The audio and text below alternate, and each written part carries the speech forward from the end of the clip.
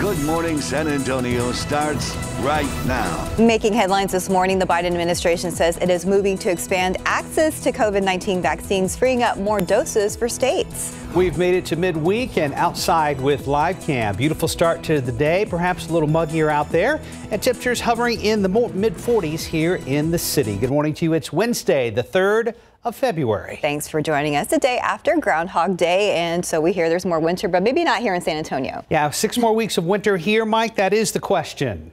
Which means we're going to be up in the mid-70s today. See? Okay. So flip-flop everything Phil says. Yeah, basically. But, I mean, that's not winter for us anyway, so it should be mid-60s right now. We will see that by Friday, but get ready for somewhat of a heat wave. Not this morning. It's still chilly. We've got dry enough air out there that it's allowing temperatures to drop down a little bit. Mostly clear skies, not much of a breeze. 44 here in town, 40 in Kerrville, but overall temperatures are up compared to what they were yesterday. We did have some freezing readings in parts of the hill country yesterday. Mold, Mountain Cedar, and Elm are all on the low side, and I think we drop down maybe a couple of more notches in the next few hours. 42 degrees, normal low temperature, and then big warm up. We gain 30 plus throughout the day, mostly sunny and up to 74. Ain't seen nothing compared to tomorrow. Tomorrow's going to be close to a record high temperature. I don't think we're going to be hitting it, but within reach of that. Then we kind of get a reality check going in toward the weekend. Anything that confirms Punxsutawney Phil's prediction around here? Details on that coming up in just a couple of minutes. Traffic Authority, Samuel King. What's going on, sir? Good morning, Mike. Things looking fairly good here on the roads. Lots of green all around. So if you're someone who heads out early or someone who's waiting for someone to come home, things look pretty good right now. Let's go to Bandera Road, only place where we're really seeing any sort of delays. So 11 to 12 minutes between 1604 and 410. Again, basically south of Huebner there is where the whatever delay there is there. And taking a look at TransGuide this morning, 35 at Topperwine. That looks fine. Let's see if we can get one more there, 35 at BAMC. Also flowing smoothly this morning. Mark, Stephanie, over to you. Thank you, Samuel. A man wanted for 8 warrants, including first-degree murder and aggravated assault in Myrtle Beach, South Carolina, was arrested in Live Oak last night. The Lone Star Fugitive Task Force says 22-year-old Tyrese Leidy is accused of being involved in a shooting that left 2 people dead and several others hurt last October. Task Force officers found Leidy at an apartment in the 13,000 block of Oak Terrace Drive in Live Oak last night. He was arrested without incident. Leidy is now in the Bexar County Jail and is awaiting to be extradited back to South Carolina. Now to an Amber Alert. The Salina Police Department north of Dallas looking for 2-year-old Levi Pugh, who was abducted. He's 2 feet 6 inches tall, weighs only 35 pounds. He has blonde hair, blue eyes. He was last seen wearing a diaper. Police are looking for 42-year-old Isaac Pugh. There's his picture in connection with the abduction. He's believed to be driving a white 2019 Toyota Tacoma with Texas license plate MDT1625. Law enforcement officials believe this child is in grave or immediate danger. If you have any information, call the Salina Police Department at 972-547-5350. Now, the coronavirus pandemic, the more contagious variant of the coronavirus has mutated once again. Experts are worried this will impact the effectiveness of the vaccines. ABC's Kenneth Moten has the details. This morning, an urgent push to vaccinate against the coronavirus before mutations take hold. Doctors in England say a more contagious strain that originated in that country has mutated again, and it appears vaccines are less effective against the new variant, similar to the variant first found in South Africa. It's a very stressful situation. In the U.S., infections and hospitalizations are dropping. California reported 12,000 new cases Tuesday, the lowest daily case count since Thanksgiving. But Dr. Anthony Fauci is sounding the alarm about the next 6 weeks because of the virus mutations now spreading. When you have that much virus circulating, you're going to get a lot of mutations, no doubt about it. So we're really concerned that it's almost a race here of trying to suppress the level of replication. The CDC says 32 million Americans have now received the vaccine, but access to doses will soon expand. The Biden administration announcing 1 million vaccine doses will be sent to more than 6,000 pharmacies across the country beginning next week. This is a critical step to provide the public with convenient, trusted places to get vaccinated in their communities. State and local guidelines will determine who's eligible to get a shot at their neighborhood pharmacy, and availability will be limited at first. Kenneth Moten, ABC News, New York. And let's take a look at where we stand with coronavirus cases here at home. 15 new deaths were listed in the latest report. The 7-day average is up to 1,510 COVID-19 cases that we see in 24 hours. Mayor Ron Nirenberg says we appear to have stabilized in our hospital numbers. This morning, there are 1,176 COVID-19 patients. 399 are in the intensive care unit and 232 are on ventilators. CVS Pharmacy plans to distribute the COVID vaccine at select locations across San Antonio. Appointments can be made at CVS.com or on the CVS app starting February 9th. Only people in Phase 1A and 1B are eligible to receive the vaccine. Availability is limited and walk-ins will not be accepted. Vaccinations are set to begin February 11th. We have all this information on KSAT.com. And time now is 4:35 and 46 degrees for now. So ahead on GMSA, a first look at why Jeff Bezos is stepping down as CEO of Amazon. A Capitol police officer who died from injuries sustained during last month's riot at the Capitol is being honored in the building he helped protect. And back outside with live cam. A Wednesday forecast with Mike is coming up. We'll look ahead to the upcoming weekend as well. We'll be right back.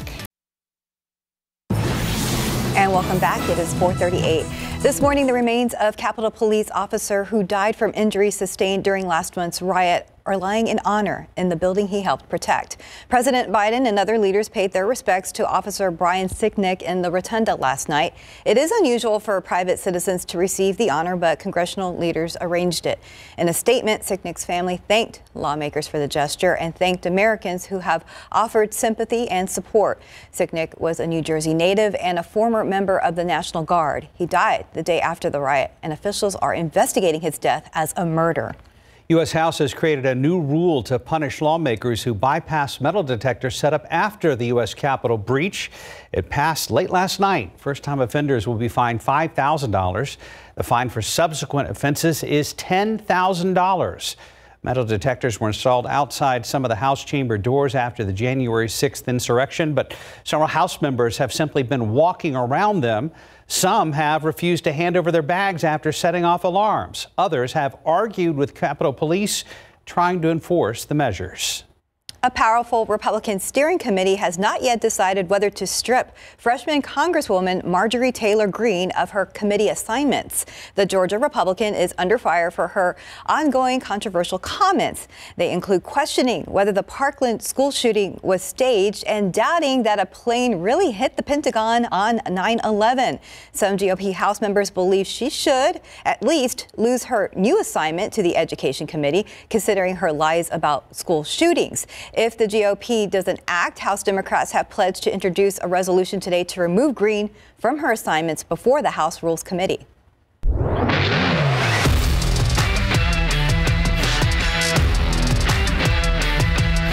When the Spurs host the Minnesota Timberwolves tonight, LaMarcus Aldridge will not be in uniform, according to the team. Aldridge is suffering from soreness in his right hip and as a result will miss his 4th game of the season. Spurs coming off 2 losses against the Memphis Grizzlies. Hopefully they will turn things around tonight. Tip off against the T-Wolves, 7:30 at the AT&T Center. Go Spurs, go. Yes, go Spurs, go. Turn it around. 441, 46 degrees. And still ahead, why anchoring furniture and televisions in your home is even more important right now. And next, Jeff Bezos stepping down as CEO of Amazon. We'll tell you why and what's next. And welcome back. It is 4:44.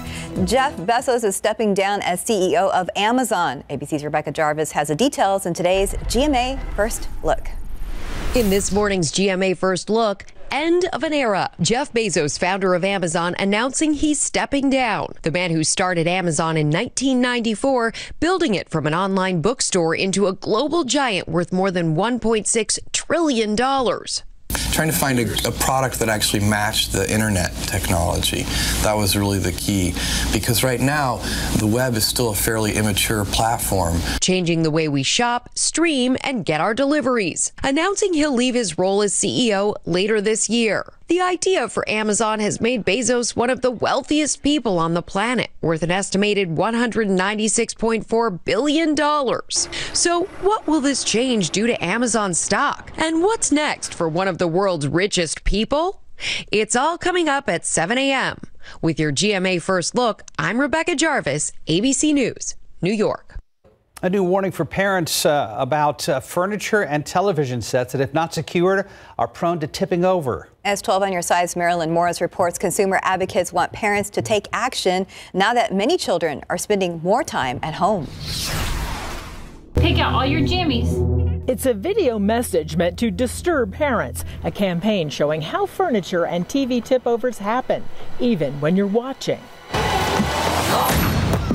New government numbers are alarming. Since 2000, 451 children, most under the age of 6, have been killed by a tip-over, including little Ted McGee, not even 2 years old. When I opened the door even further, right in front of me was his dresser that had fallen forward, and immediately, oh my God, it's so quiet in here. He has to be under it. He's under it. Despite years of warnings, problems persist. On average, more than 11,000 children go to the ER each year after a dresser, bookcase, or TV topples on them. The majority of deadly tip-overs involve a television set. Safety advocates say keep your TV on a low, sturdy base and pushed back as close to the wall as possible. And while you may think only taller furniture is prone to tipping, Consumer Reports testing showed even some short dressers are unstable. There are safety standards, but they are voluntary, not mandated. Just last week, CB2 recalled 11,000 junction tall and low dressers after 10 reports of them tipping forward when they were not anchored to the wall. As families spend more time at home, the CPSC urges parents to anchor unstable furniture and TVs and know this can happen even when you're watching. Marilyn Moritz, KSAT 12 News. I remember as a kid using the bottom step of a dresser to get to the sock drawer, and the whole thing. Oh my gosh. With an aquarium on top. You were lucky. Fish and gravel everywhere. Oh my goodness, your parents must have been super upset with mortified. you. And yes. mortified. Yes. Like, don't do that again, Mark Austin. Oh my goodness. Let's check traffic at 447. Samuel, what's happening out there? Things looking generally okay out here, but we do have a bit of a delay in the China Grove area on Rigsby Avenue or US 87, depending on your preference there. So a bit of a slowdown in that area at Foster Road. So that's something to look out for if you're the eastern part of the county in the area this morning. Looking a look here, we have some construction again on Military, some lane closures in both directions between West Military and Southwest 36th. That's through Saturday starting at 7, so a couple of hours from now. I'm looking at 90 right now. Once you get inside 1604, 11 to 12 minutes from 1604 to I-35. And here's a look at TransGuide 410 at Perrin Vital. That's looking nice and clear this morning, guys. Nice and clear sounds good. Thank you, Samuel. It doesn't get simpler than this declaratory statement. Correct. And I just want to say right off the bat, we love our viewers. Yes, we do. Yes, we and do. Their sense of humor. That's a serious statement. It is. Anyway. The rodent looks serious. I mean that with love. And remember, we are meteorologists, not rodents. So just in case there was that confusion. Anyway, thank you so much for the KSAT Connect picture. All right, beautiful start this morning. Got some clear skies, and we do have relatively dry air, although the humidity has come up somewhat compared to yesterday. Dew points are up about 5-10 degrees in a few spots and a little bit higher there along the coastal plain. Low enough, though, humidity is right now to where temperatures are being allowed to drop down. We don't have much of a breeze out there. And like I said, with the clear skies, that is going to definitely be changing throughout the afternoon. We'll start to see the humidity come back in here. Not oppressively humid, but yeah, you just start to kind of smell it a little bit more later on this afternoon, and then especially overnight and into tomorrow. I mean, we're going to be flirting right around 60. That's where you can start to feel the humidity a bit more. That will be throughout a good chunk of the day tomorrow. Then tomorrow evening, here comes the latest front, the drier air. Now ahead of that, we're going to really start to see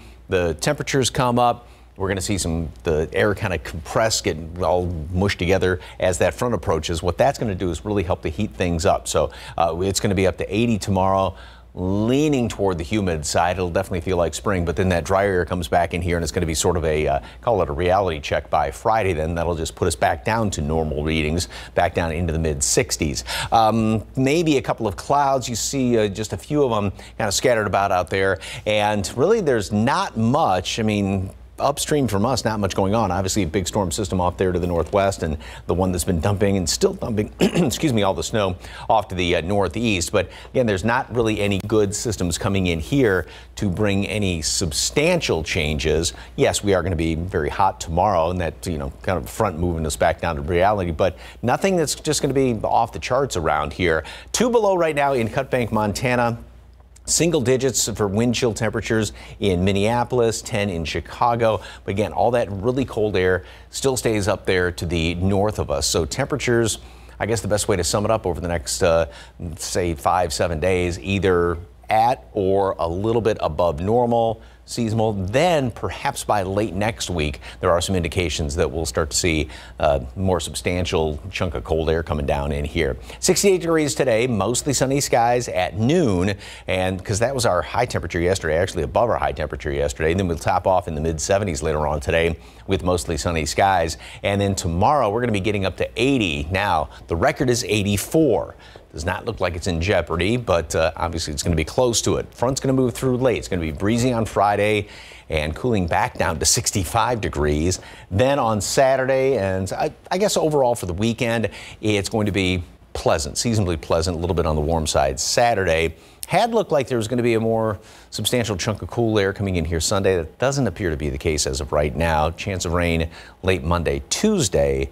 Like I said, by late next week, now there are some long-range indications of a colder chunk of air coming in here. Oh, a real winter. For our standards, yes. For now, we enjoy like 80 tomorrow. Yeah. 80 tomorrow. Yeah. Nice, like spring break. 451, 46 degrees. And still ahead, why award season in Hollywood is getting off to a later start than usual. Here are your lottery numbers, starting out with pick 3, 137, Fireball 4, Daily 4, 0131, Fireball 5. Cash 5, 2, 9, 11, 25, 35. And your Mega Millions, 13, 37, 38, 40, 67, Mega Ball 10, Mega Plier 2. Good luck.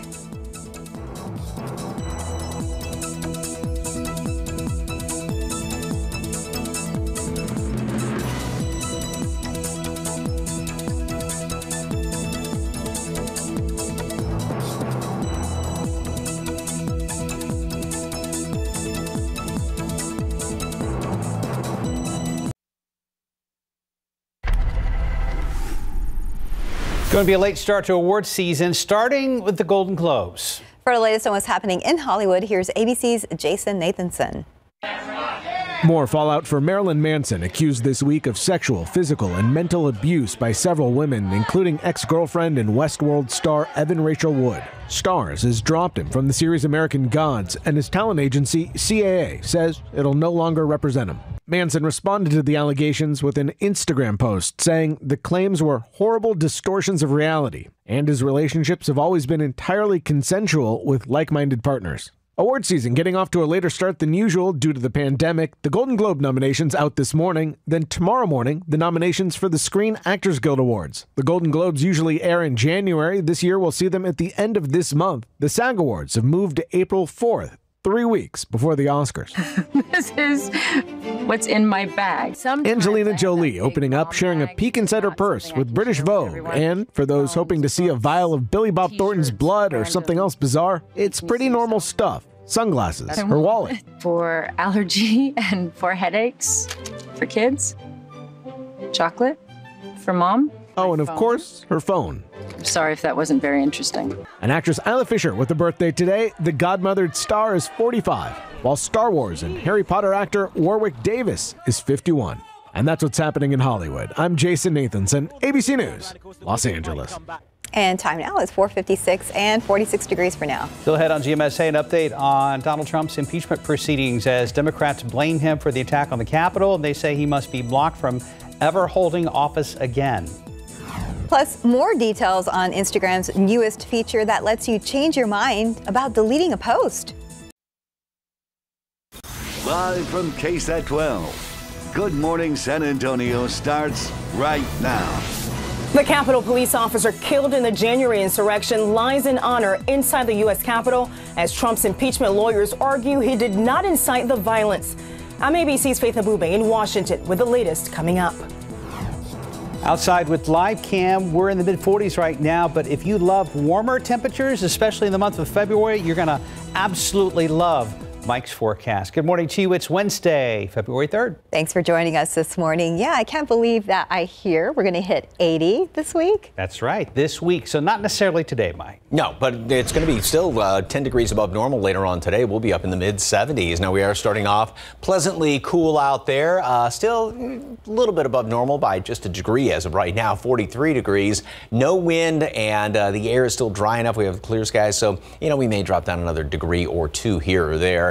And we're going to be well up into like I said, the mid-70s later on today. Temperatures are really going to be shooting up with this drier air. However, as temperatures go up this afternoon, we're also going to start to see the humidity come up a little bit. So, yeah, it's going to be warm and leaning toward the humid side, especially tomorrow. The aquifer yesterday took a fairly decent hit, went down 0.7 of a foot, and the allergens, everything is on the low side. Got a little bit of elm showing up.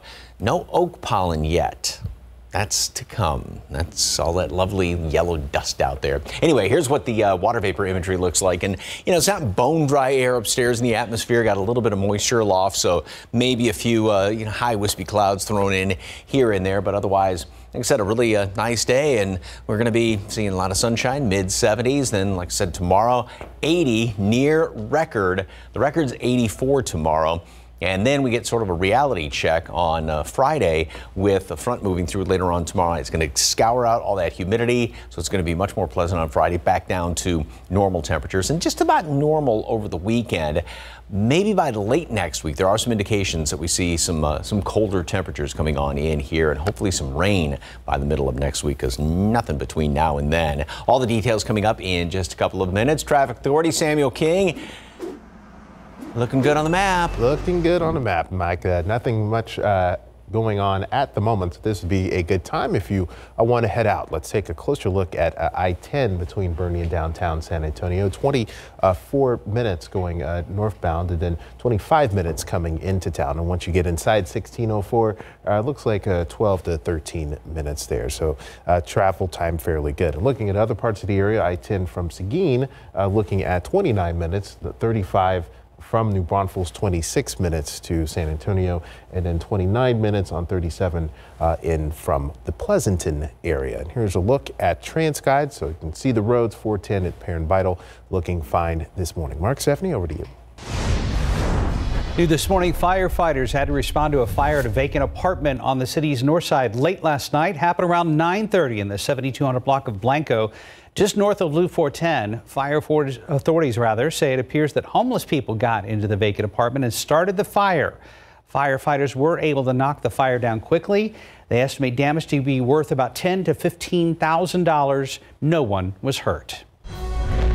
We are less than a week away from former President Donald Trump's second impeachment trial. This morning, we are getting a glimpse of the arguments his lawyers plan to make in his defense. ABC's Faith Abube is in Washington. This morning, a somber remembrance inside the U.S. Capitol Rotunda. The cremated remains of an American hero lying in honor. The first family paying their final respects to fallen Capitol Police Officer Brian Sicknick, killed in the January 6th insurrection.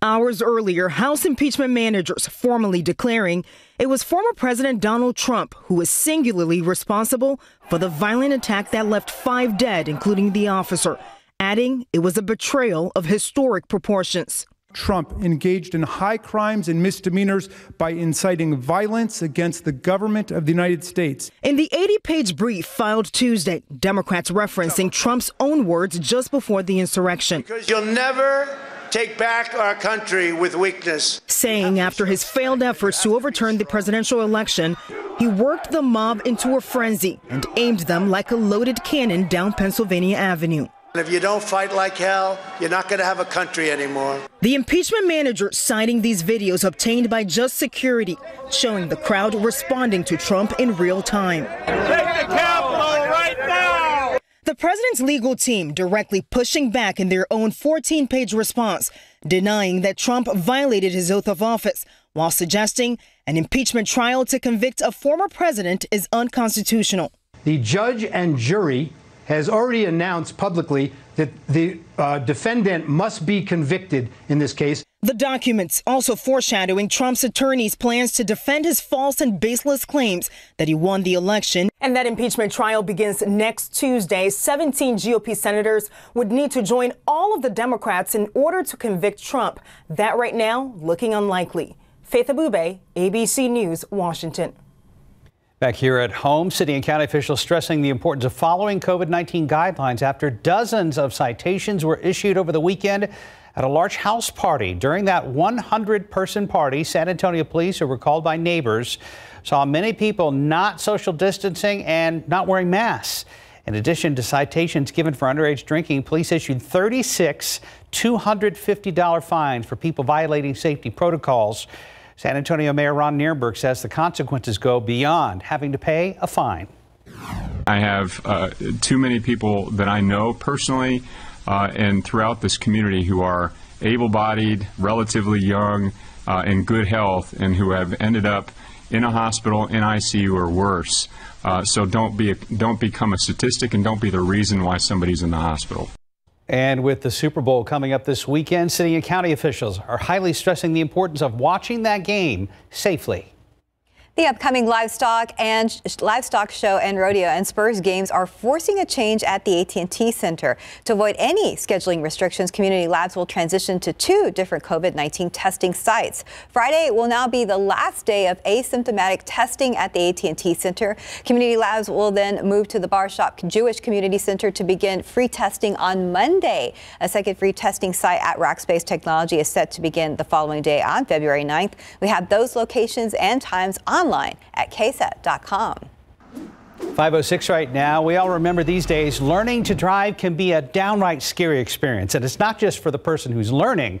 A new poll finds 2 out of 3 people surveyed said giving a driving lesson was scarier than learning to drive. I can see that. Our traffic expert Samuel King joins us now. And Samuel, what did that survey find? Well, it also found that 1/3 of Americans have taught someone to drive, and 9 in 10 of those people actually found it to be a harrowing experience. The poll also looked at the trickiest skills to pass on. It found those were parallel parking, changing lanes, and merging onto the highway. Half of the respondents confessed they would be afraid to get in the car with their teenage selves. And here's why. The average person had 5 close calls that almost resulted in an accident while they were learning to drive, and 1 in 5 did get into an accident while learning to drive. The same number had a crash that damaged the vehicle. Now, the study was commissioned by TrueCar and conducted by OnePoll. And we'll have more on this coming up at 6, including the common mistakes that new drivers make when they get behind the wheel. Mark, Stephanie, over to you. Thank you, Samuel. San Antonio police and Crime Stoppers need your help finding a person who they say was involved in an armed robbery that happened on January 17th. Investigators say the suspect was seen breaking into a vehicle and taking items. That was in the 8000 block of Bandera Road. When confronted by the victim, police say that suspect threatened the 41-year-old woman with a gun and then ran away. If you have any information, you're asked to call Crime Stoppers at 210-224-STOP. You could get a cash reward for information leading to an arrest. 5:08, 46 degrees. And still ahead on GMSA, why women are being warned not to participate in a popular TikTok challenge. And next, a closer look at how Facebook's oversight board works and how users can appeal content decisions. And taking a look outside with live cam, a cold start to your day. Grab your jacket. It's 45 degrees out there. We'll warm up today and actually this week. We will check in with Mike later this morning.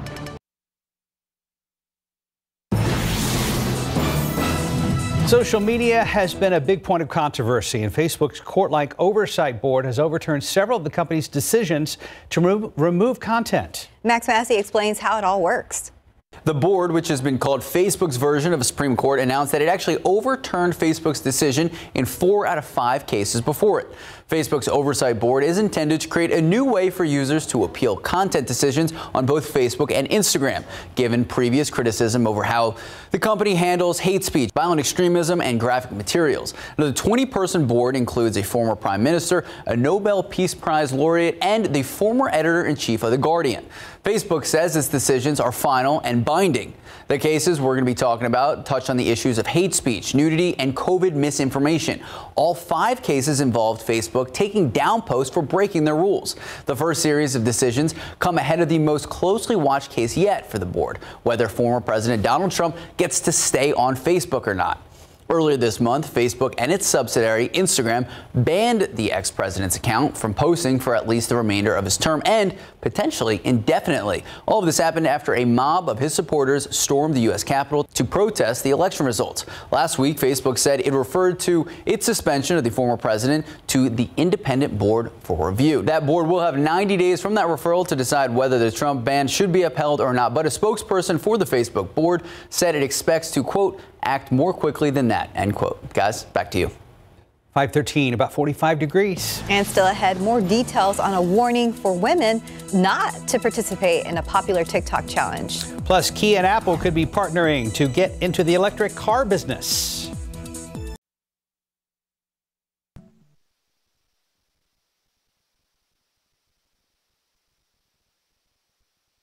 I'm still going for what's next, even with higher stroke risk due to AFib, not caused by a heart valve problem. So if there's a better treatment than warfarin, I want that. Eliquis. Eliquis reduces stroke risk better than warfarin and has less major bleeding than warfarin. Eliquis has both. Don't stop taking Eliquis without talking to your doctor, as this may increase your risk of stroke. Eliquis can cause serious and, in rare cases, fatal bleeding. Don't take Eliquis if you have an artificial heart valve or abnormal bleeding. While taking, you may bruise more easily or take longer for bleeding to stop. Get help right away for unexpected bleeding or unusual bruising. It may increase your bleeding risk if you take certain medicines. Tell your doctor about all planned medical or dental procedures. The #1 cardiologist prescribed blood thinner. Ask your doctor about Eliquis. Vicks Vapo Patch. Easy to wear with soothing Vicks vapors for her, for you, for the whole family. Trusted soothing vapors from Vicks.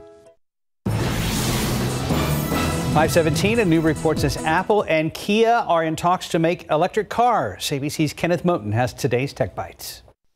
In today's Tech Bites, Apple taking a step toward making electric vehicles. Reports out of South Korea say the company will announce a partnership with Kia later this month by investing more than $3 billion in the car maker. That report says the cars will be for sale in 2024. Both companies not commenting. Privacy concerns about TikTok's so-called red silhouette challenge. The trend involves using a red filter to hide scantily clad people. However, videos on YouTube, Twitter, and Reddit are providing instructions on how to get rid of the filter. And finally, Instagram is making it easier to change your mind about your deleted posts. The company just introduced a recently deleted feature. Users will now have 30 days to reverse course and restore deleted content. After that, the post will be gone for good. Those are your Tech Bites. Have a great day. We made Mike delete the app. He was doing a James Bond-like silhouette instead. Like he turns to the camera with a gun. Yeah, but Sorry, Mike. It's going to be okay, Mike. 5:18 right now. Let's go ahead and check with Samuel. Yeah, I don't know if some of these features are good ideas. Yeah, Stephanie. I don't know. I think Mike could pull it off. Yeah, he probably could. Things looking fairly okay. We did have a bit of a delay here and actually still do a little bit on this, the on-ramp there from 37 northbound to I-10 eastbound. That's down to 31 miles per hour. So if you're traveling in that area, that's something to look out for this morning. Travel times on 37 between 1604 and I-10 looking good, 12 minutes in each direction. So that's fine there. And here's a look at TransSky, 35 at Top of Wine, looking fine, and 35 at BAMC, not far from there, of course. Also looking good this morning, guys. Here's Mike Osterhage. That's right. You have a nice background to work with. Yes, I do. Speaking of which, did you see the, I saw this yesterday, I think Facebook, something like that. They're selling a T-shirt, and it's got all 6 actors on it.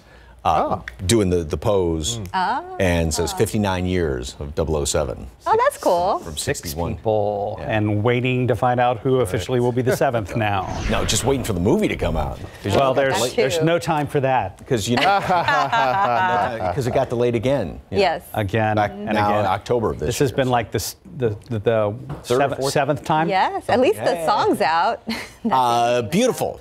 Yeah, hopefully you weren't driving when you took this picture. Of course, that's against the rules, but it's a gorgeous picture. Some of those high wispy clouds out there yesterday. Thank you very much for that picture. And this one looks pretty nice as well. We're going to see a beautiful sunrise. There's the smokestacks over there at the quarry, and we've got 66 degrees. That was the high temperature yesterday. Normal high is 65, right where we should be. Had a couple of 70s. And then add to that, I mean, we're looking at mid upper 70s, even some low 80s down to the southwest later on today. So we will be almost 10 degrees above normal today, and then add to that coming in here tomorrow. All right, as far as anything precipitation wise, nothing. We'll have a couple of clouds over the next few days, some morning clouds, maybe some afternoon, or a lot of afternoon sunshine, I should say. And there's a front that's going to be moving through. It's perhaps is going to squeeze out a couple of sprinkles well off to the east, and that's going to be early Friday morning. But other than that, again, nothing going on into the weekend. This computer model tries to get a little rain coming in here by Monday and get kind of a little too soon. It looks like it may be late Monday and then into Tuesday when we see our rain chance around here.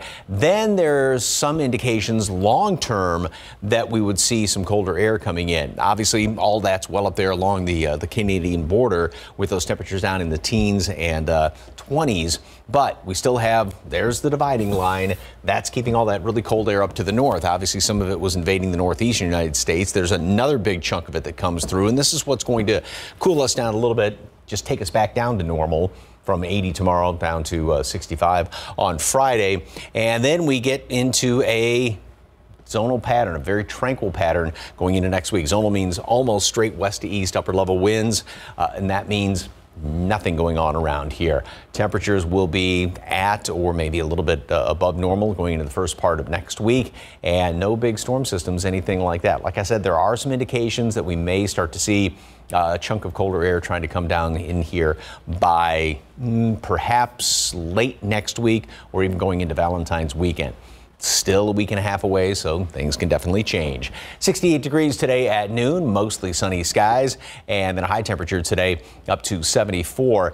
Not that it's going to be humid today, but it's not going to be as dry. We'll start to see the humidity come back up a little bit. That's going to really help to hold temperatures up tomorrow morning, so we'll stay in the mid 50s and then get up to 80 in the afternoon. The record again is 84 degrees. It'll be close to it. Back to reality, if you will, on Friday, and the weekend at or slightly above normal. Very pleasant weekend. Good to get some outdoor chores done. Maybe I still need to cut my backyard. Just thinking about that. Sorry, I went off on a tangent. Okay, and things to do. Hopefully some rain by the middle of next week. Lawn work in the forecast. At least it's growing since we had some rain. That's true. That is true. We have something too, finally. Yeah. Yay. I know. Things are greening up a bit. 522, 45 degrees. And still ahead in your morning spotlight, 2 big musicals are headed for a screen near you. Your lottery numbers this morning: pick 3, 137, Fireball 4, Daily 40131, Fireball 5. Cash 5, 2, 9, 11, 25, 35. And your Mega Millions: 13, 37, 38, 40, 67, Mega Ball 10, Mega Plier 2. Good luck. As the Golden Globe nominations are being announced this morning, we've got an update on the ceremony. Plus, there's some good news for Broadway fans missing their musical fix. Here's David Daniel with the Hollywood Minute.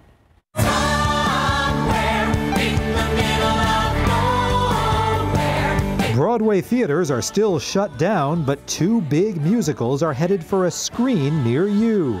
The cast of the Tony winner Come From Away is set to reunite on a Broadway stage for a filmed version of the musical to be released in September. And John M. Chu is the new director of the planned Wicked movie, based on that smash hit musical. Chu also directed the film version of Lin-Manuel Miranda's In the Heights, due out in theaters and on HBO Max in June. Tina Fey and Amy Poehler are re-teaming to host the Golden Globe Awards, but they won't be together. This year's Globes will be the first held on both coasts, with Poehler at the show's usual site at the Beverly Hilton and Fey at the Rainbow Room in New York. Nominees will be at various locations worldwide as the pandemic continues to wreak havoc with in-person award shows. The 78th annual Golden Globes take place February 28th, nearly 2 months later than usual. In Hollywood, I'm David Daniel. And time now is 5:27 and 45 degrees for now. Still ahead on GMSA, the Biden White House has taken another step towards changing immigration policies. Plus, what health experts are saying about a certain vitamin that could potentially help prevent you from getting COVID-19. And we'll tell you why you might be able to get some free buffalo wings thanks to the upcoming Super Bowl. Good morning. We made it to Wednesday. It is February 3rd. It's about to get really warm around here, but Mike Osterhage has details on that. And any rain in the extended forecast, Mike? Maybe way down the road, but it's just not looking really promising as far as any rain to help out the lawns and everything else. We've got a lot of clear skies right now. A couple of clouds out there. Should be a fantastic sunrise this morning. And temperature out there at the airport. Grab a coat. It is 43 degrees. Normal low is 42. Right in the ballpark where we should be. The humidity is still low enough, although these numbers have come up and they're really going to start to come up later on today. So you start to kind of notice more humidity today and then especially overnight and tomorrow. Not much of a breeze, if at all, to deal with this morning.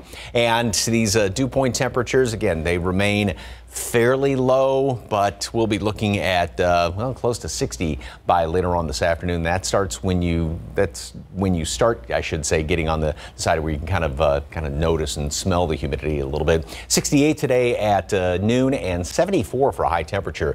You know, the past couple of afternoons we've been right around mid 60s. It's been really pleasant, kind of coolish in the shadows, but it's going to be warm today and yeah, even warmer tomorrow. How long will that last? Closer look at the weekend coming up in just a couple of minutes. Traffic Authority, Samuel King, any problems out there? Well, Mike, we do have one crash being reported now. This is at 410 at Ingram Road, out near Ingram Park Mall. But you can see traffic there on 410 flowing pretty smoothly, and we can tell that with our travel times here. This is 410 between I-10 and 151, 7 minutes each direction. So at this hour, things are looking fine there. Looking at some other travel times, green all around the region, 26 minutes coming in on 281 from Bulverde, 25 minutes on 35 from New Braunfels, 25 minutes on I-10 from Bernie, 20 on 90 if you're coming in from Castroville. Here's a look at Transguide 410 at Perrin Vital. That side of 410 looks good, as does 1604 at Bandera. Guys, over to you.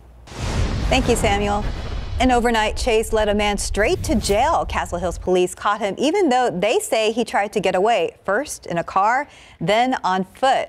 Our Katrina Weber is live where it ended near Ramsey and San Pedro Avenue. Now, Katrina, we understand there was some damage involved here. Well, that's right, and you can see signs of it all along the street. There's broken glass and car parts. Now, police say that he hit a parked car that was here. This street is called Sahara. It's near Ramsey, but the chase actually began closer to Loop 410 and Blanco Road. And from what police tell us, it's a good thing that no one or nothing else was hit. They say at times the driver was traveling about 80 to 90 miles per hour on neighborhood streets. The officers initially tried to stop him around 2:30 this morning because they suspected that the driver was intoxicated, and they say he was driving recklessly. Instead of stopping, though, he took off. After hitting the parked car here, he tried to run away, but police hit him with a taser and then arrested him. They actually had to call for paramedics to remove one of the prongs from the taser that was stuck in his skin. The police say inside the car they also found a female passenger who was complaining about injuries, and she was taken to a hospital for treatment. Reporting live on the north side, Katrina Weber, KSAT 12 News. Now 5:33, Alejandro Mayorkas is officially the new U.S. Secretary of Homeland Security.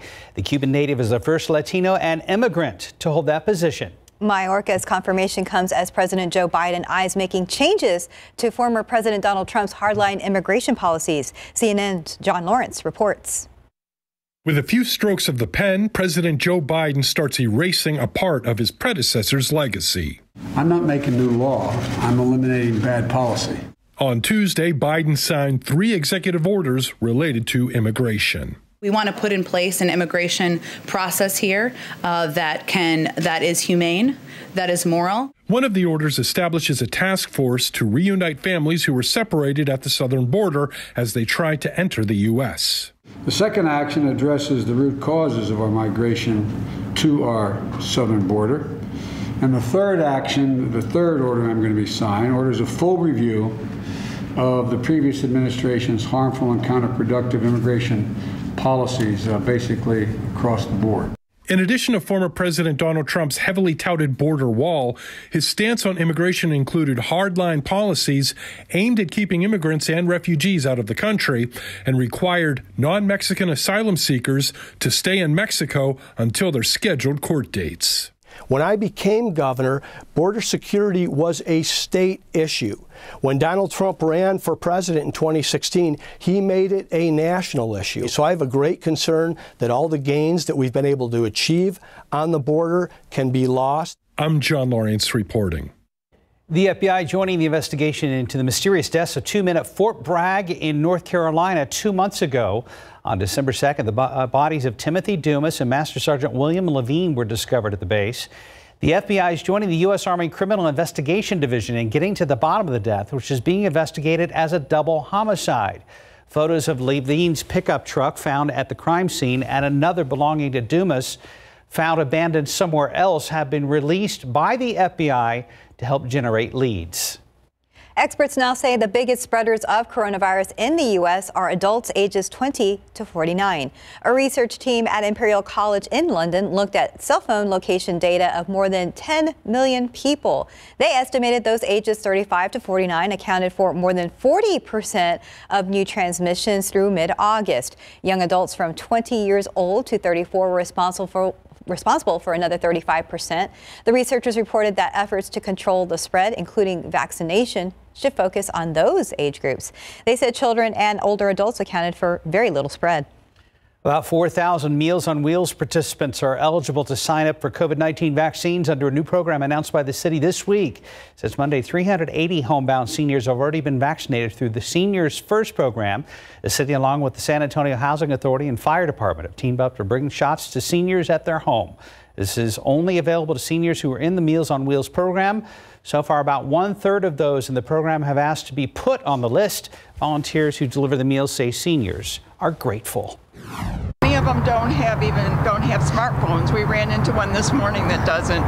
And when you try to do anything through a land phone, you can't text, you can't email. With some of the calls that we're hearing, they're like, how quick can this happen? And it's going to be a slow process. The state has promised more than 1,000 weekly shots to the city for homebound seniors for the next few weeks. To find out more about the Meals on Wheels program, call 866-806-6972. And time now is 5:37 and 45 degrees for now. Still ahead, how you soon may be able to get some free buffalo wings thanks to the Super Bowl. And also next, as an officer lies in honor at the U.S. Capitol following the riot, lawmakers are making big changes when it comes to security. And how about warmer? Yeah, that is what's on tap for us in our South Texas forecast. Mike has details coming up right here on GMSA. It's now 5:40. The remains of the police officer killed during the Capitol riots lying in honor at the Capitol this morning. And as lawmakers pay their respects, investigators struggle to build a federal murder case. CNN's Britt Conway has the latest. The remains of U.S. Capitol Police Officer Brian Sicknick lying in honor at the Capitol, the fifth private citizen to be honored this way. President Joe Biden and his wife Jill paying their respects. The president shaking his head. And it seems federal investigators are doing the same as they struggle to build a murder case because of a lack of evidence linking a specific act to Sicknick's death as he defended the Capitol during last month's insurrection. Tension here is still high, remembering what happened that day. I hide behind my door like this. Security has tightened, and there are metal detectors now, but the new protocols frustrated some lawmakers, frustrating House Speaker Nancy Pelosi in turn. When the enemy is within the House of Representatives. Now there's a new rule that just passed on the House floor, fining any member who doesn't complete security screenings before entering the House chamber. $5,000 the first time, $10,000 if it happens again. With Pelosi saying in part, quote, "The people's house must and will be safe so that we can honor our responsibility to do the people's work." And Massachusetts Representative Jim McGovern spoke up on the issue too, saying some members on the other side have disrespected these Capitol police officers, all to avoid this basic safety measure. That is no way to treat our heroes. One of those heroes, Officer Brian Sicknick. who will receive a congressional tribute Wednesday morning. I'm Britt Conway reporting. 542, about 45 degrees. And coming up next, how a particular kind of vitamin may be the key to preventing you from getting COVID-19. There have been several vitamins that have been talked about that potentially could help you get keep from getting COVID-19. One of them is, we believe, called quercetin. We're about to find out. We're about to find out pretty soon. Our Sarah Costa will explain what one vitamin does and why some health experts are saying it can help fight the virus. Quercetin, it's a plant flavonoid found in capers and green tea, and now it's become a new hype vitamin during this fight against COVID-19. Here are some of the benefits and why some researchers believe it may help. Some proponents of the over-the-counter vitamin quercetin believe it could be one part of the treatment regimen against COVID-19, along with convalescent plasma and remdesivir.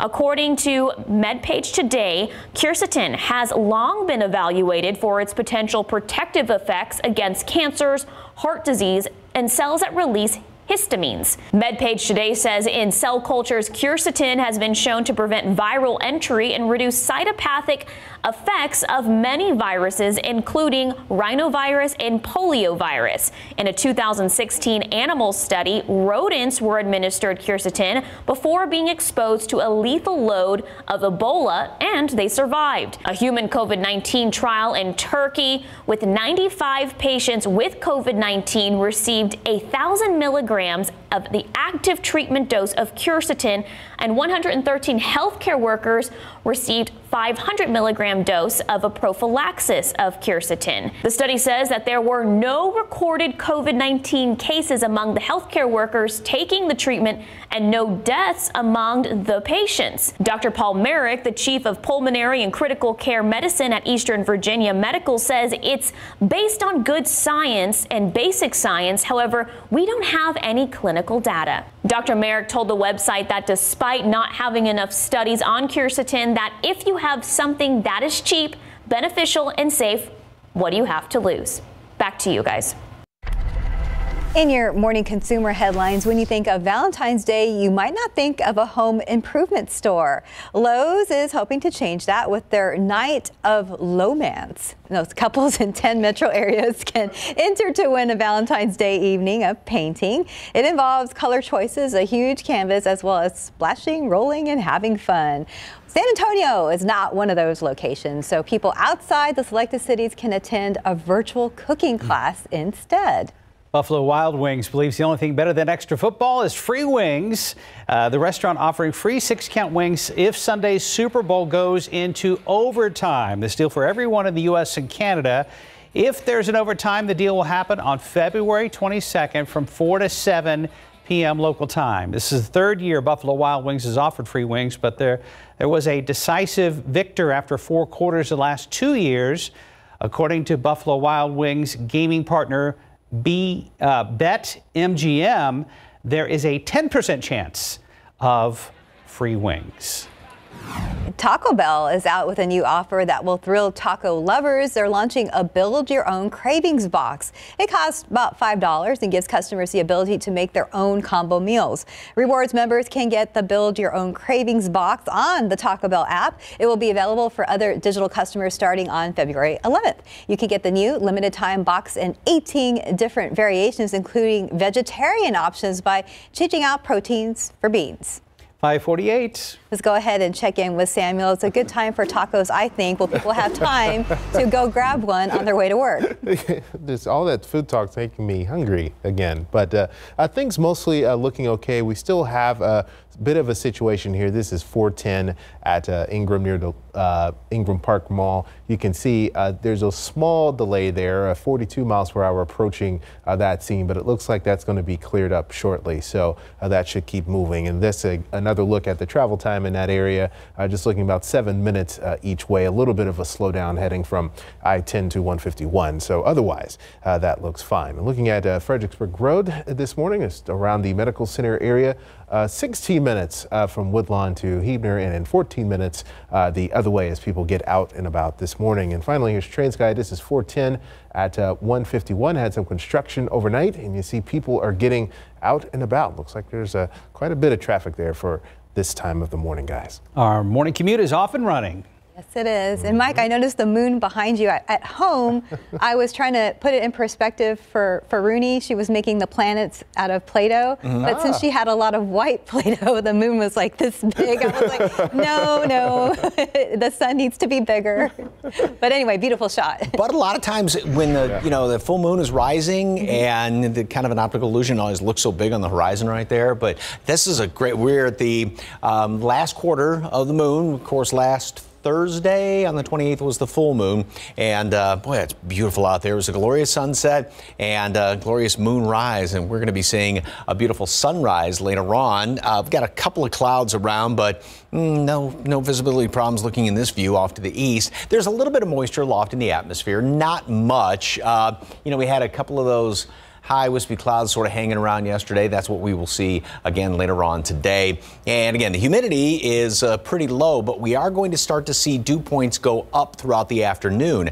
Not to where it's going to make you sweat, but you just sort of notice it. It won't be just as crisp in the afternoon. And then overnight, we're really going to start to see a lot of humidity, and you start getting above 60, and that's when you can definitely feel it. So we'll be flirting with that by tomorrow morning and then throughout the day tomorrow. However, by the evening hours, here comes the next front moving on in here, and it's really going to get rid of the numbers too, but it's really going to get rid of the humidity as we go into Friday, and that's also then going to pull in slightly cooler air, just basically getting us back down to where we should be, because tomorrow is going to be the hot day. We'll be up to 80. A lot of folks are going to be well up into the low 80s. The record here in town is 84 degrees. I don't think we're going to be hitting that, but obviously it's going to be pretty close to it. So around the country, obviously a lot going on north, kind of on the upper bookends, northwest and northeast. That huge storm system which dumped feet of snow up there, still snowing in parts of New York and Pennsylvania, and then off to the northwest. But that's going to be moving across the northern part of the country, and we just can't really get anything too awfully cold around here. 13 in Cut Bank, teens up to the north. We're at about a normal low temperature as of right now, and all that really cold air is just going to be staying up there to the north of us for the foreseeable future, up through at least the middle part of next week. Now, beyond that, there are some indications that we may see a pretty substantial front trying to move on through here. But again, that's still a week and a half away, so you guys got to kind of take that with a little bit of a grain of salt. 68 degrees today at noon, mostly sunny skies, good looking day, and then a high temperature today up to 74. Very, very warm. So jacket this morning, you won't need it by this afternoon, and tomorrow, jacket in the morning, but look at that, we get up to 80 in the afternoon, and front moves through late. That's going to get rid of the humidity. It's going to be kind of a, I want to call it muggy tomorrow, but you'll notice a lot more humidity around here. But then we get rid of all that humidity.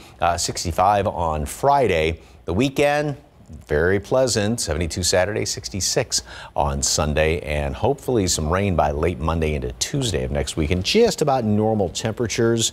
And like I said, there are some indications that a pretty good cold surge late next week or maybe in toward Valentine's. Is this the time of year we just give up on the thermostat and we turn everything off?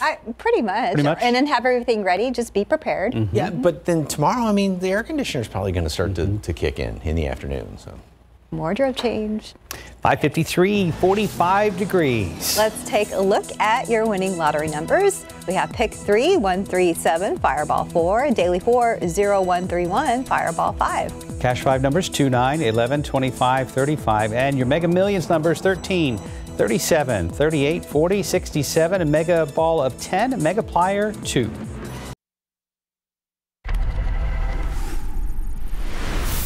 Good morning. Coming up here on GMA, the urgent warning about how critical the next 6 weeks will be in the pandemic. Plus, the new push this morning to vaccinate before the virus variants take over. Thousands of people are now overdue for their second shots. Dr. Anthony Fauci will join us live. You'll see it right here on GMA. Welcome back to GMSA. Every 2 seconds, someone here in the United States needs blood. To help fill the need, our KSAT community partner, University Health, is hosting a blood drive this month. It's happening February 18th and again on the 19th from 10 a.m. to 3 p.m. at the Whitty Museum located over on Broadway. If you want to participate, you'll need to make an appointment, and you can do so by calling this number. It is 210-358-2812 or visit donatebloodtoday.com. We also have all this information on KSATcommunity.com. We'd love for you to help out. We appreciate it. One teen mentor is sharing her message for young girls in sports. Just ahead here on GMSA, more details on a platform she created for female athletes to tell their stories. But right now, a whole lot of folks are hitting the roads. Let's check TransGuide, 1604 and Bandera Road. Heavy traffic at I-35 and Top Line. As a matter of fact, folks are already hitting the brakes as they head off in that other direction. And there's I-35 at Bampsey. We'll get another look at your traffic authority and your forecast coming up right here on GMSA.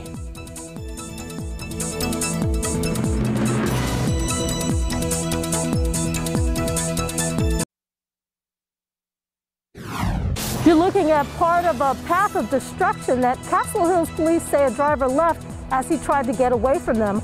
I'm Katrina Weber. I'll tell you more about it. The coronavirus variant in the United Kingdom has mutated once again. We'll hear why it's causing top scientists in the world to worry. And taking a look outside with live cam this morning, it is a cold start to your day at 45 degrees, but overall it's going to be pretty mild. In fact, we are expecting some warmer temperatures later this week. Live from KSAT 12. Good Morning San Antonio starts right now. Good morning to you. It is Wednesday, February 3rd. Thanks for joining us this morning, and I hope you have all kinds of outfits prepared because the weather is just changing constantly. Sounds like you're going to need a little bit of everything except for the knit mittens. Let's check in now with meteorologist Mike Osterhage. Correct. Chilly this morning. Lose your jacket. Well, don't lose it, but kids. Right. You're naming it, but you don't need a jacket by later on this afternoon because we're going to be almost 10 degrees above normal, and then it's going to get even hotter. Yes, talking hot tomorrow with temperatures that are going to be almost approaching record highs tomorrow. We've got a lot of clear skies out there right now, maybe one or two high wispy clouds. 43, 39 Bulverde. Normal low is 42, so we're pretty much in our ballpark. 38 Kerrville, 39 Bandera, and Stinson is at 42 degrees. And we're going to be right around, say, 45 this morning, and then it's going to be a nice little warm up. Temperatures are going to continue up into the mid 60s, mid to upper 60s by noon. And then, like I said, we top off right around 74 later on today. It is going to be very mild overnight tonight. Still a jacket tomorrow morning, but we'll be, almost 15 degrees above normal tomorrow morning. And then, like I said, getting up to 80. That's not going to last through the weekend, though. It's going to cool down, but not cold. Details on that coming up in just a couple of minutes. Traffic Authority Samuel King, and okay, is the map telling? I mean, nothing going on out there? Nothing really going on. Even that crash we had earlier, Mike, at 410 and Ingram, that has cleared up. We'll give you a closer look at that area now. We had a bit of a delay, but now smooth sailing there, 69 miles per hour. So we can take that off the board coming up. This is 410 at 151, and we're getting some reports there's some debris in the roadway there, but you can see traffic starting to pick up. And let's take a look at the travel time there. 10 minutes from 1604 to 90, 8 minutes going the other way. So whatever debris is in the road, not really impacting travel times too much. 26 minutes on 35 coming in from New Braunfels, 25 minutes on I-10 coming from Bernie, 29 minutes from Seguin, and coming in from Lytle on 35, 16 minutes into downtown San Antonio. Mark, Stephanie, over to you. Thank you, Samuel. One man has learned the hard way that a car and even his feet can't outrun police. Castle Hills police arrested him overnight after a chase that raced through several neighborhood streets. Our Katrina Weber is live where it all ended with a crash near Ramsey Road and San Pedro Avenue. Now, Katrina, was anyone hurt?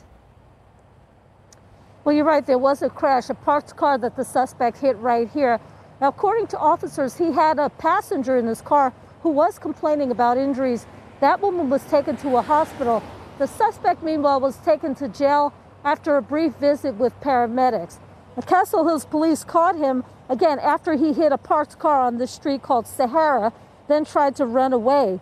They hit him with a taser and arrested him. The chase actually started a few miles from here on Blanco Road near Loop 410. Officers suspected that the driver was intoxicated because they say he was driving recklessly. Instead of stopping, though, they say he led them on a chase, at times going as fast as 80 to 90 miles per hour on neighborhood streets. Luckily, no one and nothing else was hit by the car. After using the taser on him, officers had to call for paramedics because one of the prongs got stuck in that driver's skin. But again, no other injuries reported to him. But he still faces a painful reality, the idea that he now faces a list of criminal charges. Reporting live on the north side, Katrina Weber, KSAT 12 News. New this morning, firefighters had to respond to a fire at a vacant apartment on the city's north side late last night.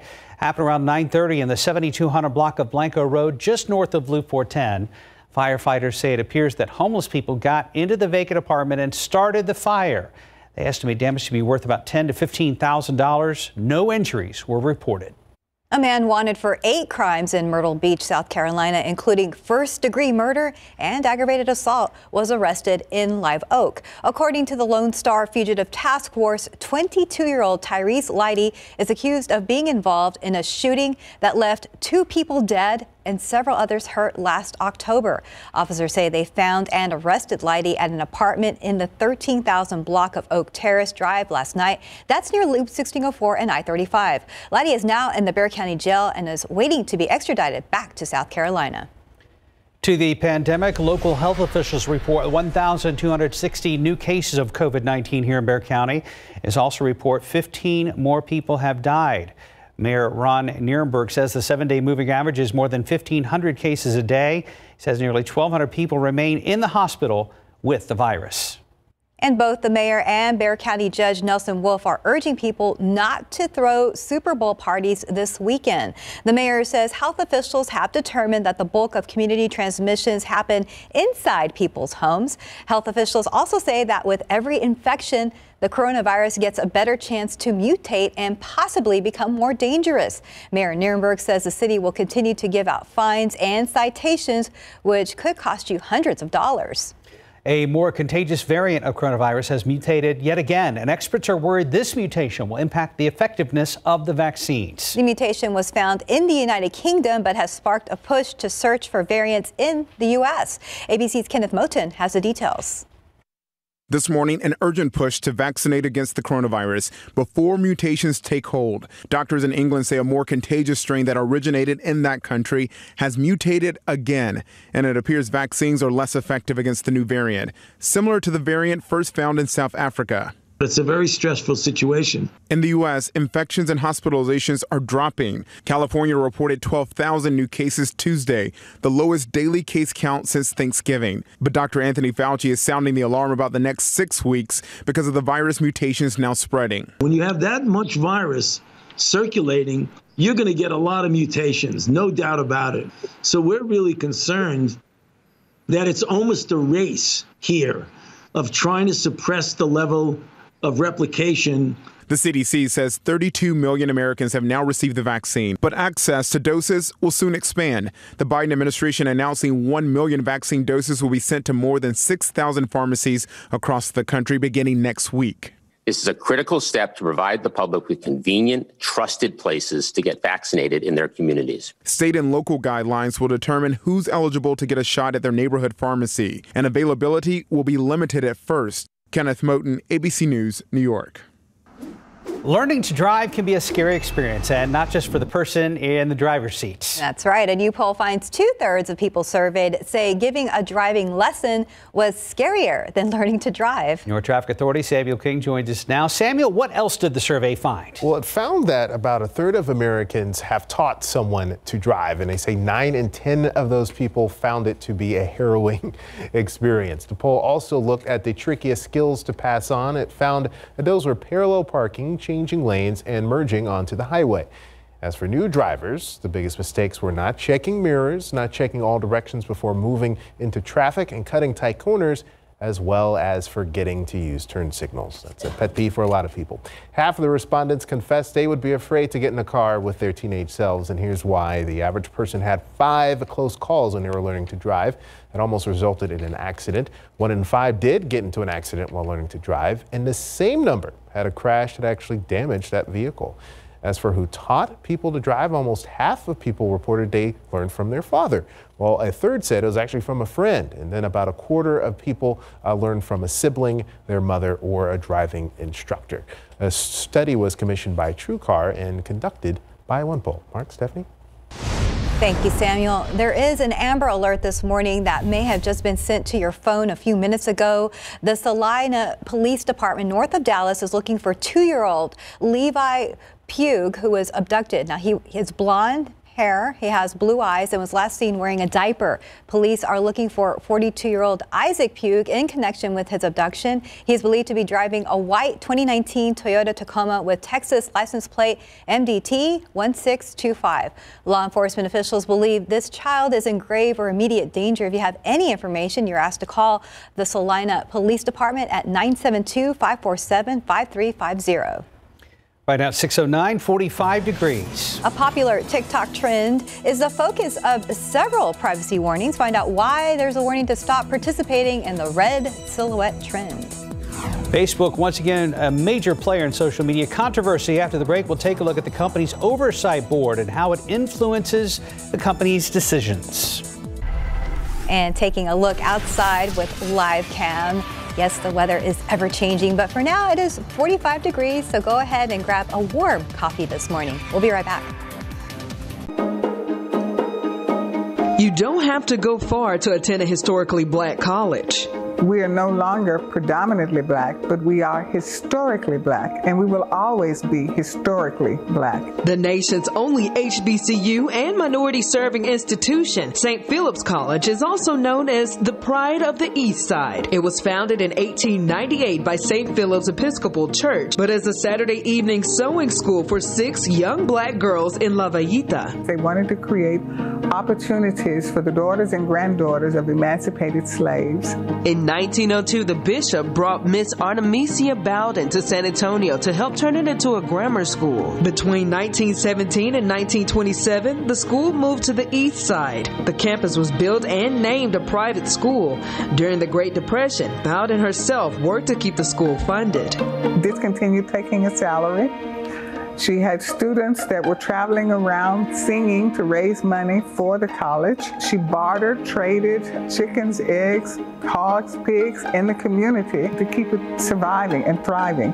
Eventually, Bowden brought the school together with San Antonio College, making it a public school. It wasn't easy for her.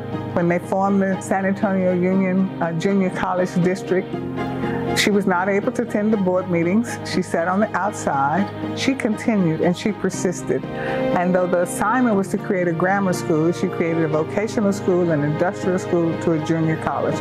Bowden served as president for 52 years. She passed in 1969 and was named a holy saint by the Episcopal Church.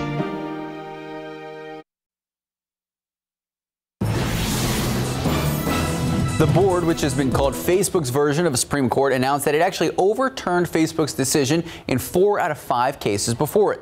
Facebook's oversight board is intended to create a new way for users to appeal content decisions on both Facebook and Instagram, given previous criticism over how the company handles hate speech, violent extremism, and graphic materials. Now, the 20-person board includes a former prime minister, a Nobel Peace Prize laureate, and the former editor-in-chief of The Guardian. Facebook says its decisions are final and binding. The cases we're going to be talking about touch on the issues of hate speech, nudity, and COVID misinformation. All 5 cases involved Facebook taking down posts for breaking their rules. The first series of decisions come ahead of the most closely watched case yet for the board, whether former President Donald Trump gets to stay on Facebook or not. Earlier this month, Facebook and its subsidiary, Instagram, banned the ex-president's account from posting for at least the remainder of his term and potentially indefinitely. All of this happened after a mob of his supporters stormed the U.S. Capitol to protest the election results. Last week, Facebook said it referred to its suspension of the former president to the independent board for review. That board will have 90 days from that referral to decide whether the Trump ban should be upheld or not. But a spokesperson for the Facebook board said it expects to, quote, act more quickly than that, end quote. Guys, back to you. We have forecast coming up. But for now, let's go ahead and check traffic with Samuel King. I know there was a couple of holdups earlier. Yeah, we have one right now, Stephanie and Mark. This one is going to be on the west side, 410 at 151. You see major slowdown there. Red is not good. That means traffic is really slow, looking at 12 minutes approaching that intersection. Here's a look at that at TransGuide. You can see the delay there in front of you on the screen there. So that's something to keep in mind if you're heading out in that area. And taking a look at the time here, looking at between 151 and Ray Ellison, 9 minutes now, 4 minutes the other way. So you can see just sort of how that delay is impacting things right now. And one more situation, this is just over the Comal County line. This is San Marcos. 35 reported as closed right now. There's like a vehicle that's blocking the northbound lane. So if you need to head up to San Marcos or to Austin, you might want to head out now because this is causing some disruption in that area, guys. That's way up there, but good to know. Thank you, Samuel. Yes, thank you. And definitely a jacket this morning. Yeah, but boy, you sure won't need it by later on this afternoon. We're going to see a huge warm up throughout the course of the day. 42 degrees this morning, normal low temperature, and normal high is 65. Yeah, we're going to be about almost 10 above that. Plenty of sunshine around here, all the way up to 74 degrees. And look at this picture. Another one of these beautiful windmill shots. Not quite as much sunshine yesterday. We had a few clouds kind of hanging around here. We should see a lot of sunshine once again today. All right. Who remembers 25 years ago? Anybody? Sure. Anyone? Remember February 25 years ago? We started off and we had some brutally cold temperatures. By the morning of the 4th, got down to 19 degrees. There was a little bit of trace of precipitation, so we did have some icing to deal with to start off the month of February. And then just 3 weeks later, we hit 100. Were you here for that, Mike? Yeah. Okay. My first February I was here. I'd gotten here June the year before. It was like, goodness gracious. That was your welcome gift. Yeah, 100 degrees, the earliest we've ever hit 100. And then just a week later, basically, we had a little more ice. Got down to 34 here in town, but we had some freezing, I remember, and some ice and 2/3 of an inch of rain. So you'd worked in Green Bay and Memphis. You got here and you're like, what did I get myself into? Well, yeah, I remember my wife at the time, she's like, I've never been lying up at the pool at, right around Christmas time around here. So, but yeah, it was 100 and then got down to freezing a week later. So. Wow. That's why February can always be kind of squirrely. So nothing in the forecast, though, that resembles any rodents or squirrels or anything like that. That on the heels of Groundhog Day. Anyway, we will start to see a couple of clouds in the mornings and then plenty of sunshine in the afternoon. When that front moves through later on tonight, late, it may scare up a couple of sprinkles way off to the east, but it's just not really going to do much of anything. It will clear out the humidity because the humidity is going to start to come up later on this afternoon and especially tomorrow. It's going to be hot and you will definitely feel the humidity tomorrow. And then going into the weekend, a couple of clouds here and there, and that's pretty much going to be about it. It's going to be a beautiful weekend, and temperatures, we go from 80 back down to normal on Friday and then stay near normal, mid-60s, although a little bit warmer on Saturday. But overall, a really nice looking weekend. And as far as colder temperatures, there are some indications that maybe way down the road, late next week or even next weekend toward Valentine's could have some colder temperatures. 68 degrees today, mostly sunny skies at noon, and a high temperature today up to 74 and plenty of sunshine out there. Then tomorrow, boy, it's going to be a much milder start. Still want to have a jacket, mid-50s. It's going to be kind of that dampish cool with a lot more humidity around. We'll have that front move through later on, but not before hitting 80 degrees. 65 on Friday, and mid and some upper 60s, even low 70s over the weekend. So again, a pleasant weekend, a couple of clouds here, maybe some rain, hopefully some rain by Tuesday of next week. See, we've heard you talk about this wild swing in temperatures before back in, what was it, 96? 96. But I guess I never formally asked if you were actually here for that event. Yes. Yes. Wow. Yeah, remember it quite well. Yeah, February's can be a little weird. Yeah, it was your welcome to San Antonio gift. Thank you, Mike. Right now it's 621, 45 degrees. And Jeff Bezos stepping down as CEO of Amazon, but he will still have a prominent role in that company. Find out more in today's GMA First Look. Here's your secret word of the day. Enter it on KSAT.com/Circle K for a monthly chance to win free gas for a year. Every entry wins a medium coffee. Win with Circle K and GMSA.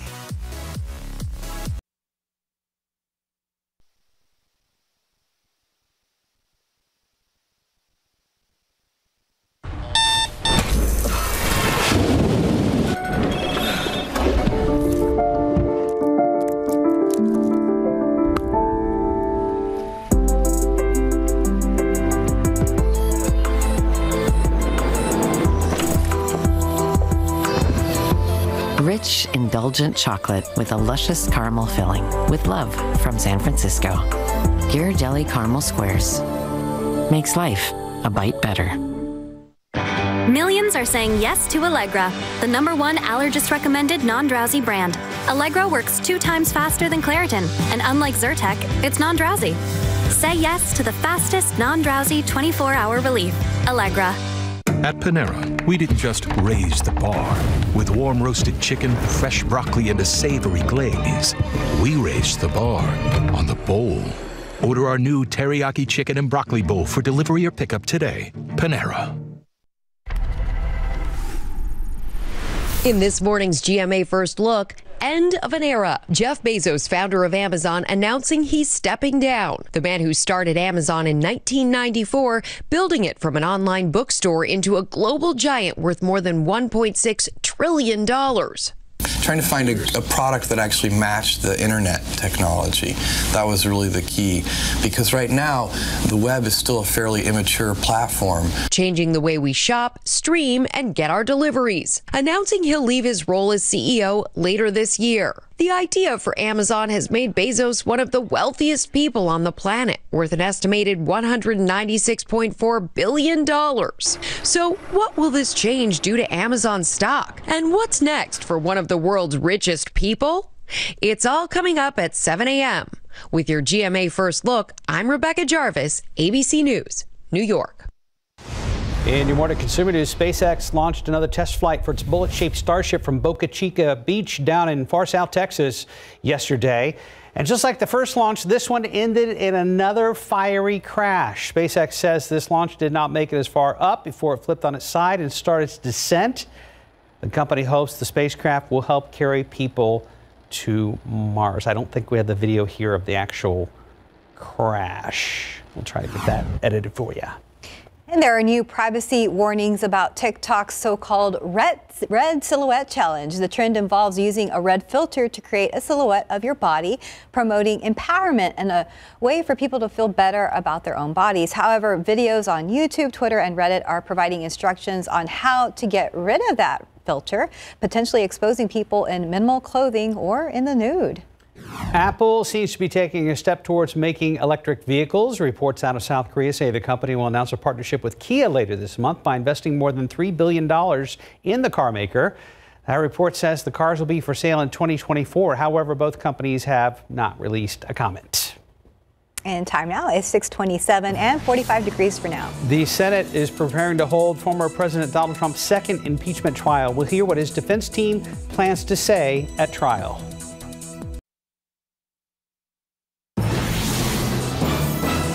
Castle Hills police say a driver led them on a chase overnight, and you can tell from the damage here that things didn't end very well for him. I'm Katrina Weber. I'll tell you more about it. The Capitol police officer killed in the January insurrection lies in honor inside the U.S. Capitol as Trump's impeachment lawyers argue he did not incite the violence. I'm ABC's Faith Abube in Washington with the latest coming up. And outside with live cam, the sun very slowly beginning its rise as we now deal with the fallout of Punxsutawney Phil's forecast. 6 more weeks of winter. Don't tell that to Mike Osterhage. His forecast is in complete disagreement. I would agree. In a good way. Yeah, it's okay. We'll ask him in a second. Hey, thanks for joining us. It's Wednesday, February 3rd. So 6 more weeks of winter in some parts of the country, but definitely not here, Mike. Well, what's winter for us?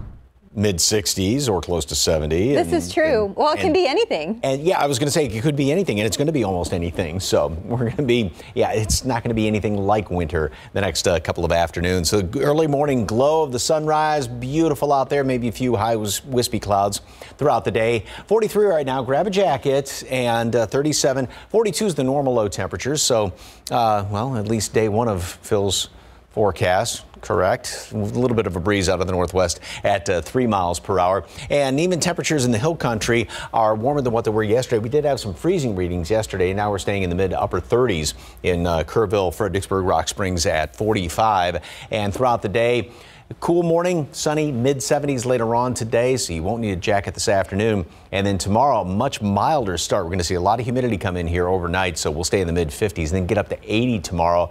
Near record high temperature, the record being 84. 24 degrees, sort of back to reality, back to normal on Friday. And the weekend, overall, seasonable, pleasant to mild side, and very nice this weekend. Anything wintry way down the road?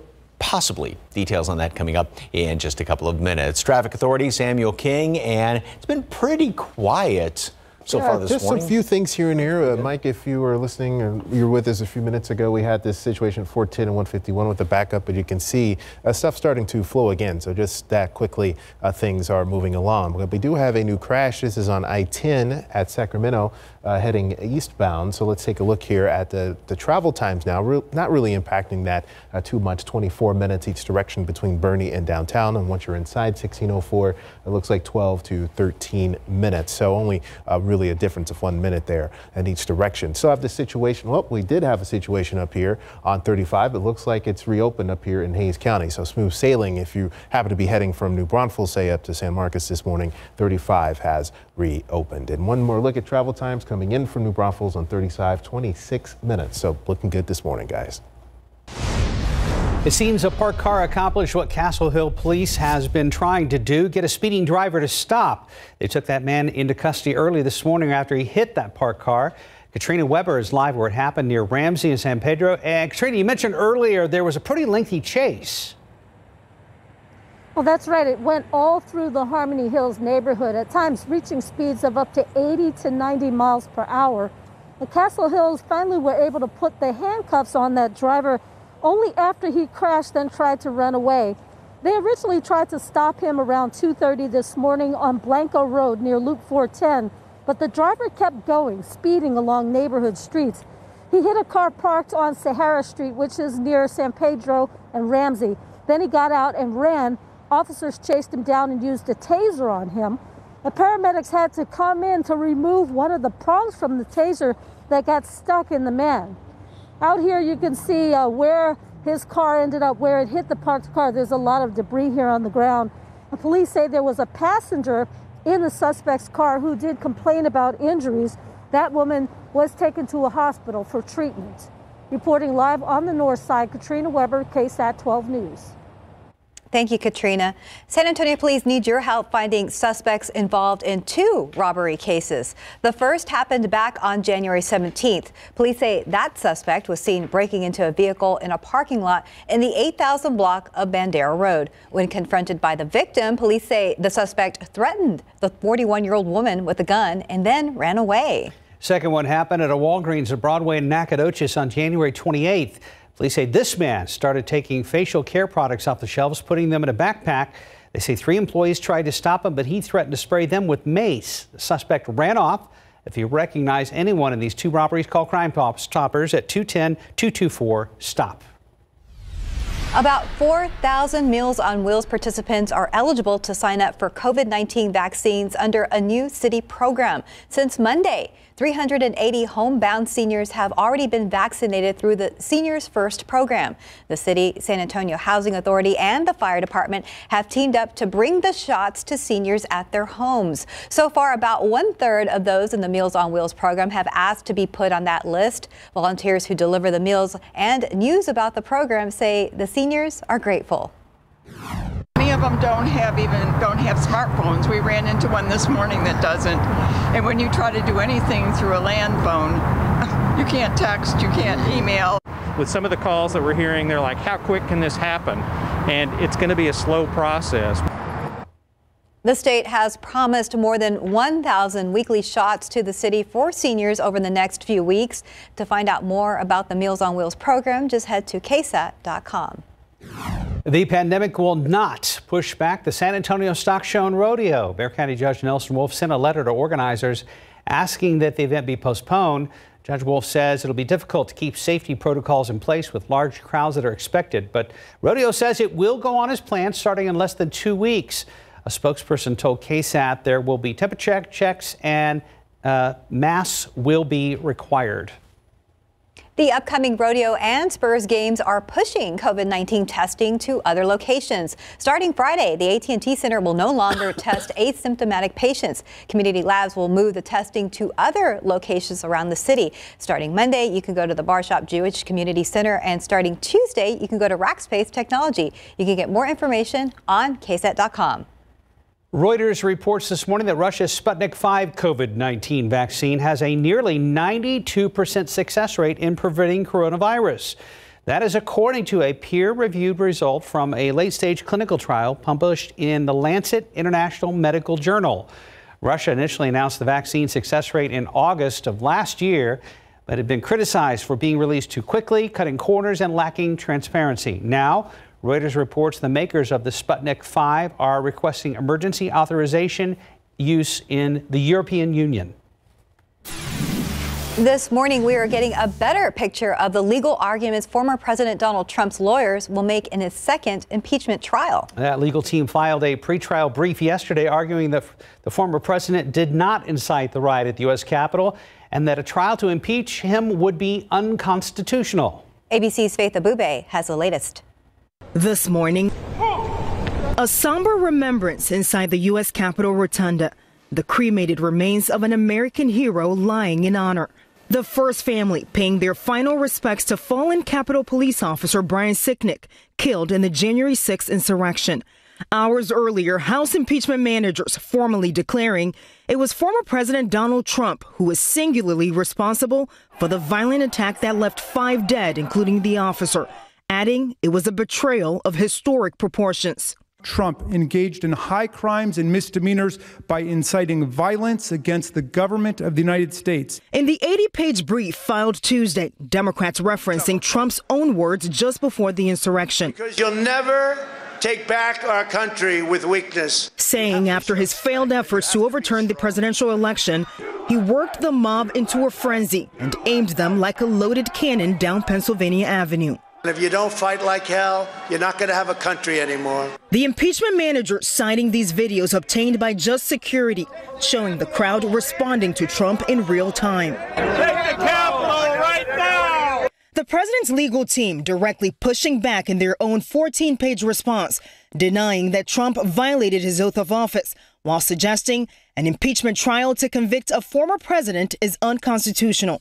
The judge and jury has already announced publicly that the defendant must be convicted in this case. The documents also foreshadowing Trump's attorney's plans to defend his false and baseless claims that he won the election. And that impeachment trial begins next Tuesday. 17 GOP senators would need to join all of the Democrats in order to convict Trump.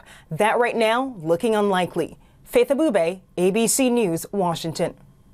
640, about 45 degrees. One teen mentor is sharing her message for young girls in sports. After the break, how she created a platform for female athletes to tell their stories.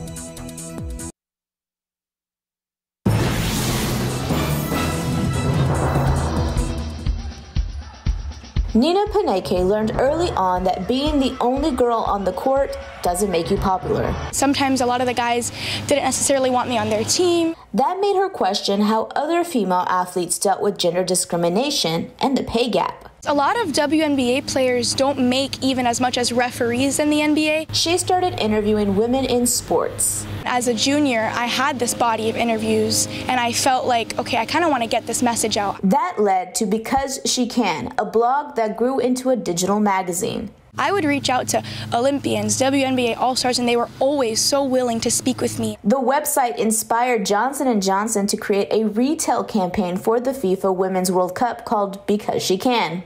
I think especially youth athletes need more female mentors. Mentors like Nina, whose passion for fighting gender inequality in sports has her Harvard bound. We get into debates, we talk about it, so she's very spirited and passionate about the things she truly believes in. Nina tells young girls to believe in yourself and not let anyone deter you from your dreams. Until we kind of change the culture and realize that female athletes are just as deserving of an equal pay or just as deserving of publicity in media as male athletes, I think until we really make that idea well known,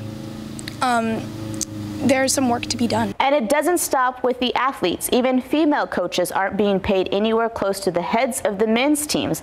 According to Equity and Athletics data analysis, when you look at the salaries of the men's basketball coaches in the 2018 Big Ten Conference, it's an average of $864,000 compared to a woman's average of $221,000.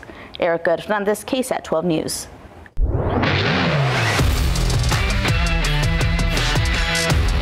San Antonio Spurs back in action today, hoping to move past some bad games over the last week or so. They'll host the Minnesota Timberwolves at 7:30 tonight. You can watch it on Fox Sports Southwest or catch some highlights on GMSA right here tomorrow morning. You might not be able to attend a Spurs game right now, but you can still be at a Spurs game. Well, sort of. You can buy and create your own cutout that will sit in a seat at the AT&T Center during Spurs games. It will take up a seat as long as games cannot have in-person attendance. And at the end of the year, you can take it home. Just head to KSAT.com for more information. Well, that's cool. Look, the Coyotes already has his cutout ready. Coyotes looks awesome. I know. Let's check traffic at 6:46. Samuel, what's the latest, sir? Well, we have a couple of incidents. Mark and Stephanie still have this reported crash. This is on I-10 at Sacramento, but not really impacting the highway too much. I believe it's on one of the ramps there, but there's something to look out for. And you can notice here we're on Fredericksburg, some delays too this morning, so watch out for that. Some construction later today at I-10 East at East Houston Street near the AT&T Center, doing some bridge work over there this week. Actually, you're going to be doing that tomorrow too. Also, this construction during the day on 90 between West Military and Southwest 36th Street, kicking off here in about 15 minutes or so, running through 7 this evening. So be on the lookout for that. And this is TransGuide 35 at BAMC. That looks fine this morning. And we'll get one more here at 410 at Callahan. Traffic building, but flowing at that point right now, guys. Samuel, we appreciate you. Thank you, sir. Yes, looking busy. And a nice shot again, Woodlawn Lake. Yeah, even you said that. It's like that doesn't even look like Woodlawn Lake from that vantage point. Wow. Great picture, yes. Mr. McClellan takes some beautiful shots over there, and that's a great one with the pelican flying by over there. A couple of high wispy clouds. We'll have a few of those hanging around today. Nothing really out there this morning. Boy, we're going to have a spectacular sunrise again this morning. Again, high temperatures yesterday. We stayed right at a normal high, mid-60s. Same thing as the previous day, and that's going to be topped later on today by almost about 10 degrees. We're going to be up in the mid-70s later on, mid and even some upper 70s, and probably some low 80s down there along the Rio Grande Valley. And then keep adding to that, it's going to be even hotter around here tomorrow. The humidity is still very low, but that's going to start to go up over the next 24 to 36 hours. We'll definitely, by tomorrow, feel the humidity. And with the extra humidity around here tonight, that's going to hold temperatures up. So we'll be around the mid-50s tomorrow. Still jacket weather, but nowhere near as chilly as this morning or even the past couple of mornings. Then the front's going to move on through here later on tomorrow evening. It's going to knock the humidity on out of here. Yes, it will bring in some cooler air, but not cold air.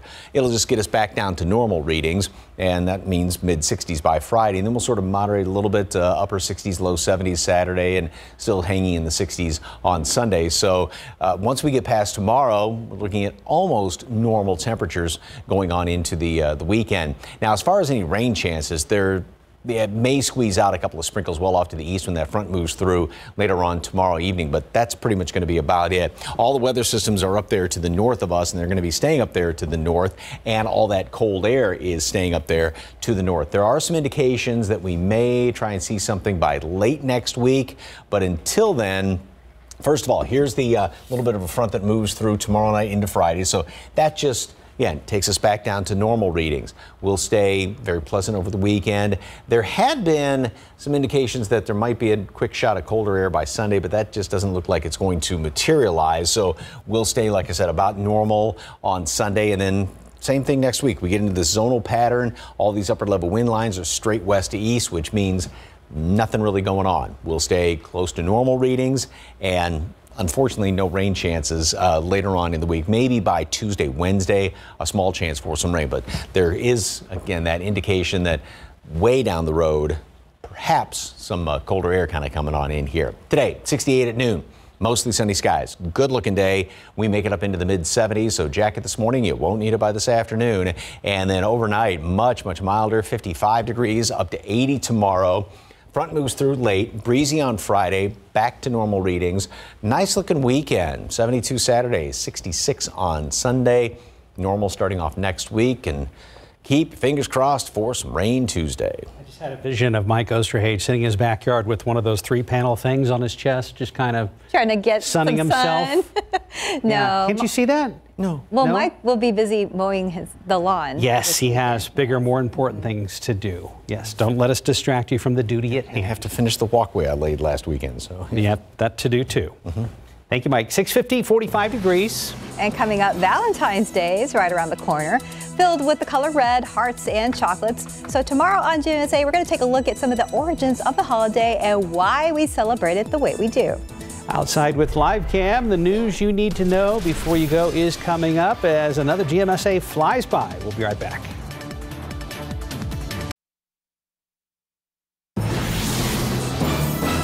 Castle Hills police say a driver went to great lengths and great speeds trying to get away from them. Still, he ended up in jail. Good morning, I'm Katrina Weber. Well, that chase ended here with a crash. You can see some of the debris on the ground. This area is near Ramsey and San Pedro. Police say that the suspect hit a parked car. They say even that didn't stop him, though. The driver got out and tried to run away. Officers hit him with a taser and then finally arrested him.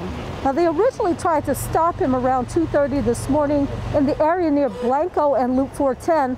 Police noticed that man driving recklessly and suspected he was intoxicated. He refused to stop, though, and led them on this chase.